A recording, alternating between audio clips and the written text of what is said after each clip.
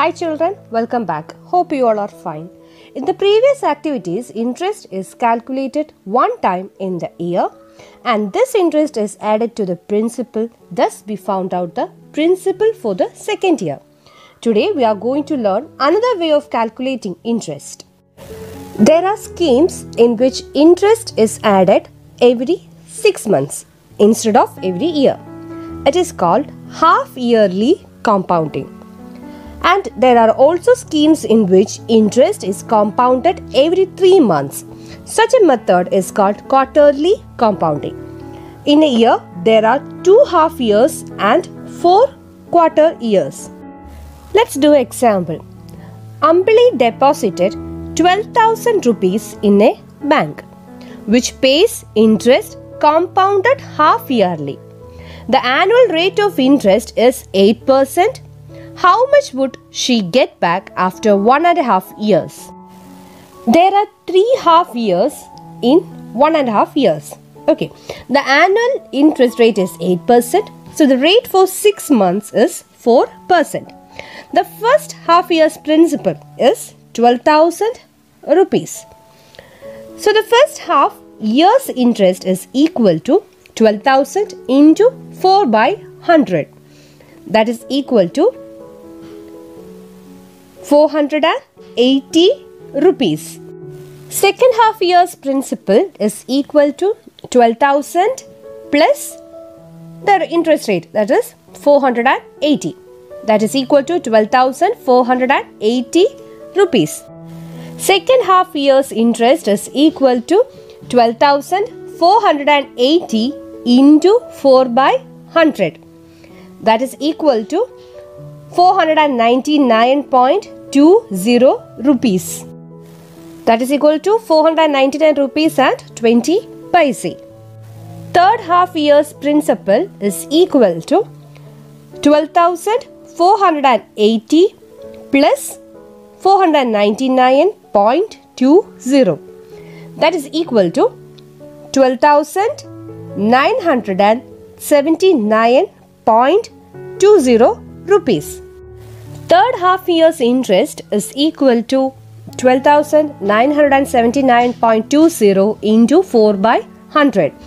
That is equal to 519.168 rupees. Amount she gets back after 1.5 years is equal to 12,979.20 plus 519.168. That is equal to 13,498.368 rupees.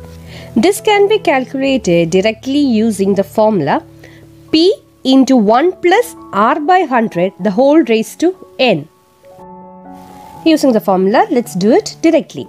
Amount she gets back after 1.5 years is equal to P into 1 plus R by 100 the whole raised to N. Here P is equal to 12,000, R is equal to 4% and N is equal to 3. By applying the numbers to the formula, we get 12,000 into 1 plus 4 by 100 the whole raised to 3. That is equal to 12,000 into 104 divided by 100 the whole raised to 3.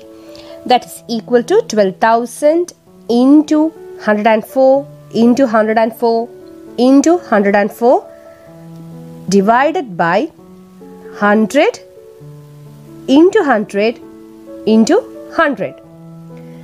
That is equal to 0 and the zeros get cancelled and the remaining answer is 13,498.368 rupees.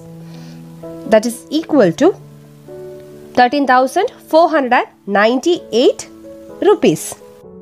Using this idea, let's do a question in your textbook, page number 103. Arun deposited 5,000 rupees in a bank which compounds interest half yearly, and Mohan deposited the same amount in another bank which compounds interest quarterly. The annual rate of interest is 6% at both the banks. How much more would Mohan get after 1 year? Here the yearly interest rate is equal to 6%. Half yearly's interest rate is equal to 3% and quarterly interest rate is 1.5%. In a year, there are 2 half years and 4 quarter years. So let's find out the amount which Arun got after 1 year. Amount he gets back after 1 year is equal to P into 1 plus R by 100 the whole raised to N. Here P is equal to 5000, R is equal to 3% and N is equal to 2. That is equal to 5000 into 1 plus 3 by 100 the whole raised to 2. That is equal to 5000 into 103 divided by 100 the whole raised to 2, which is equal to 5000 into 103 into 103 divided by 100 into 100. That is equal to 5304.50.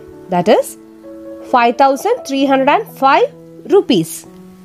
Let's find the amount Mohan gets back after 1 year. So amount he gets back after 1 year is equal to P into 1 plus R by 100 the whole raised to N.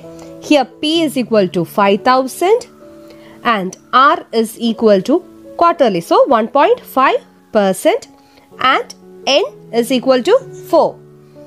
That is equal to 5000 into 1 plus 1.5 divided by 100 the whole raised to 4, which is equal to 5000 into 101.5 into 101.5 into 101.5 into 101.5 divided by 100 into 100 into 100 into 100. That is equal to 5306.8. That is equal to 5307 rupees. So the more amount Mohan got is equal to 5307 minus 5305. That is equal to 2 rupees.